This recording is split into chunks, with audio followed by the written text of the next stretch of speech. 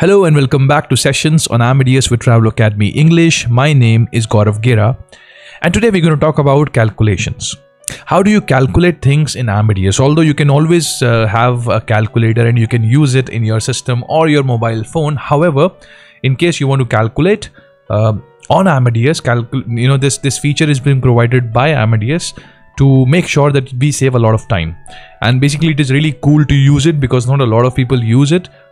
Some people use it, so in case you really have to calculate things while working on Amadeus, this will help you. Also, we have made a different channel. Basically, we have a different channel which is Travelocademy, and that is in Hindi. And because of a lot of emails and comments, we have made this new channel. So I would really want you to subscribe this so that this can grow. It is in English for those who cannot understand Hindi in India or around the world. Also, you can like this video, subscribe to the channel, share it with people who really want to learn more about Amadeus. Also, in case you have anything that you want to learn more, you can contact on this number which is right in front of you. If you are outside India, you can send a WhatsApp call or a WhatsApp message. That will be better. So now, when we talk about calculation, what we do is that we run this command, that is df. So df is basically the command in Amadeus to use for calculation.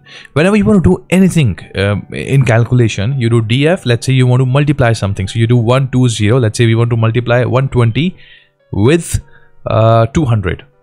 So 120 into 200 is going to give you 24,000. So for multiplication, you use the sign of a star, which is which you get. It is generally on the number 8 on your laptop, so you can just press shift and then number 8.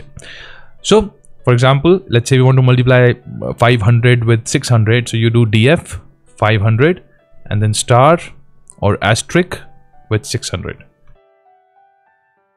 Now you have the total price, the total number, which is this 300,000. This is 3 lakh or 300,000 depending on the country you are in.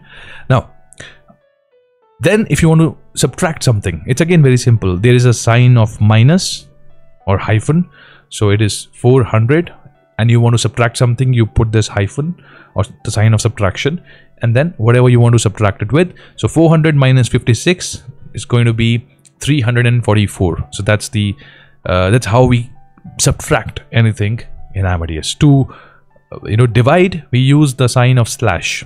So what you do is a df and then we enter, let's say 490 and then you divide it with 70. So it's 490 slash 70. Now you see it is 7. So this is how we divide. So to multiply, we use star, that is asterisk. For subtraction, we use minus. And for division, we use slash. Now these are really simple. Now the catch is Amadeus does not accept the sign of plus.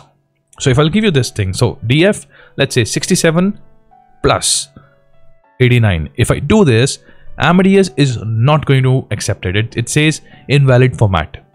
So what is going to happen here is that whenever you are planning to add something, what we do is we do, like for example, df 67.